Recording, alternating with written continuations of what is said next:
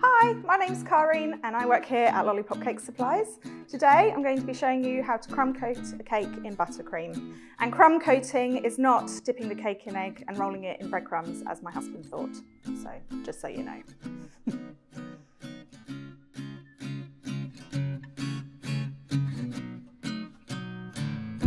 So, first things first, you've got to cut your cake into the layers to be able to put buttercream in between. This is also known as torting.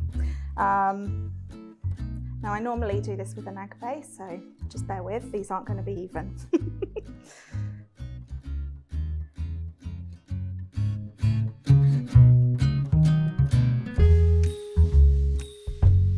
I'm quite happy with that.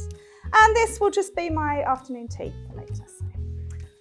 All right, well, now that we've got our cakes trimmed into their layers, we can now start the fun process of buttercreaming. So first, you just need to put a little bit of buttercream on your board, and that will help the cake to stick. Press it down so it's stuck, and there you go, it's not moving. Ignore the crumbs, and then just put a dollop of buttercream on there. Yeah, we'll go a bit more, hey. All right. And then you just want to spread the buttercream round so it's nice and even.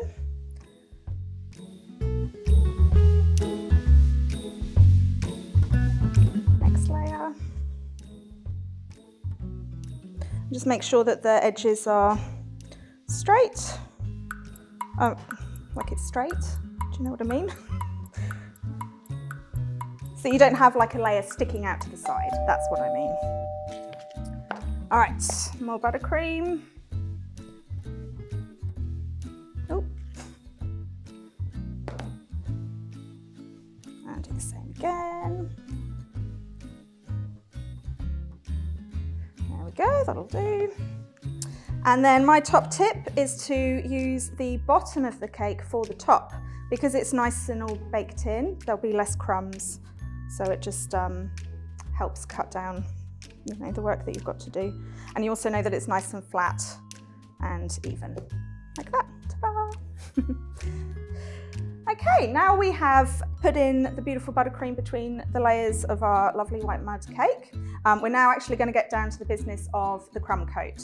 So when you crumb coat, that essentially means that you're putting a thin layer of icing around the outside of the cake, and that will lock in any of the loose crumbs that are on the cake. And then you pop that into the fridge, and then you can put your final layer of buttercream on, safe in the knowledge there'll be no crumbs infecting it. So, get some more buttercream, and we just spread it along the outside of the cake.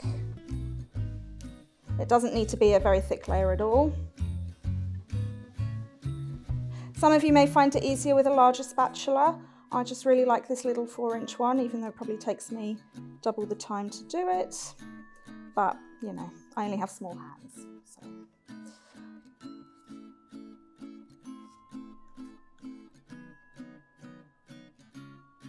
And this does not have to be neat at all. It's just I have a problem and I have to make it neat.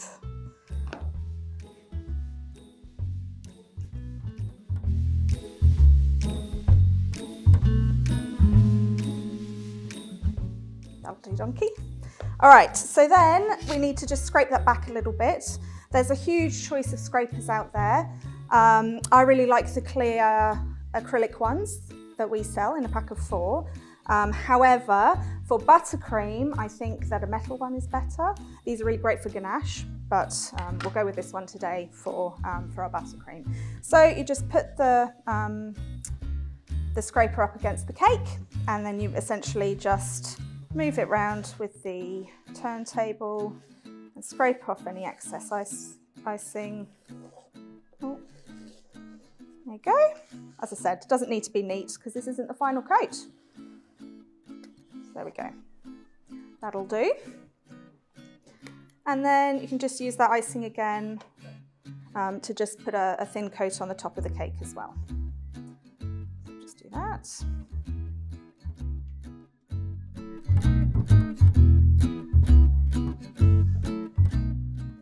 and you can scrape it if you want to. I'll just tidy it up because that's me. Right, there you go. And that's it. That's the crumb coat done. Now you would just pop that in the fridge until it hardens up, and then you can do your final decorative layer on top of it, which I'm not doing today because it's just a crumb coat video. Thanks for watching.